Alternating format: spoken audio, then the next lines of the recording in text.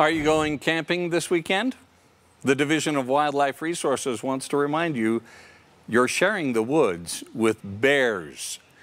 Fox 13 News anchor Amy Ney has that story. As many head out to kick off the summer camping season, a warning from DWR.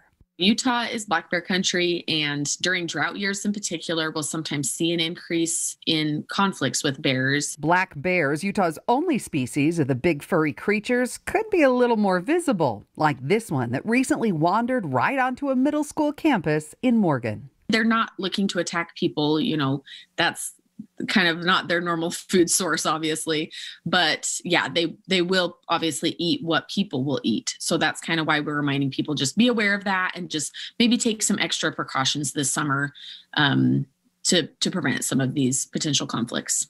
Like putting food away, cleaning up campsites and cooking areas. Their normal diet basically is any kind of plants, a lot of root-like vegetation. So obviously those are things that are going to be impacted during drought when we have less water. So yeah, they kind of are more open to other food options. Dispatch got a call from somebody at the old Pioneer Cemetery that they saw a bear there and they were concerned for the safety of the public. Chief Aaron Broomhead says just last week in Ephraim, not far from Snow College, this black bear was spotted. He wanted to go back east to the mountain, and we just provided a safe passage for him to get across 89 and to go back up farther up east. Police, DWR, and a few area residents helping herd him across Highway 89 back toward the mountains.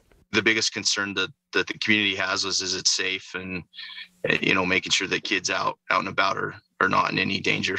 And the chief says there's no reason to believe the bear will wander back, saying this was a very unusual event. Yeah. In my 23 years of law enforcement, that's the first time I've ever had a call regarding a bear. If you happen to go face to face with one, DWR had this advice. Just kind of stand your ground, remain calm, and just give the bear a chance to leave. Typically, they're not looking for a fight, and so if you're kind of calm and just staying there, then they're going to move away. And if they do attack, she says, fight back.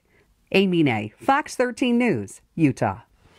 DWR says you should only report bear sightings to their office when you see one actually acting aggressively or causing damage, or when they come into town or residential areas.